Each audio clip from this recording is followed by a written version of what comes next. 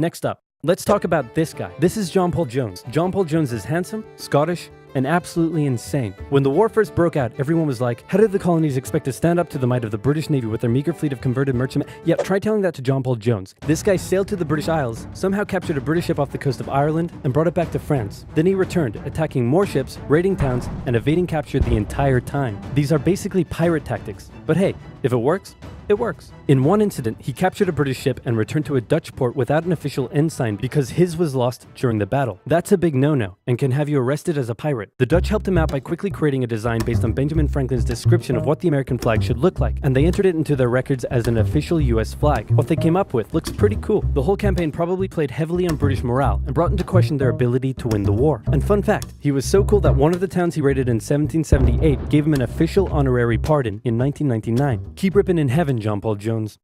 You're an angel now.